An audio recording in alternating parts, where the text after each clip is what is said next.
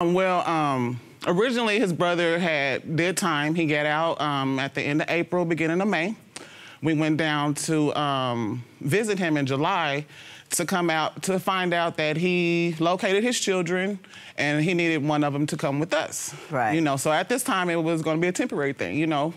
Son coming with us, we're going to take care of him for a little bit while he got his life together.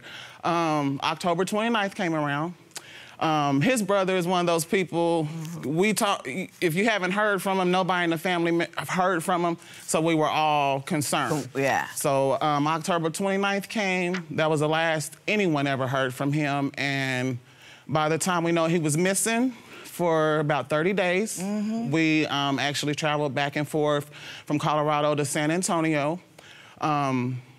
I was with him when we were searching for him. You know, me and him are going through the backwoods. We're looking under rivers. We're in the woods and just having to make missing people's reports. Right, right. And they had his body the whole time.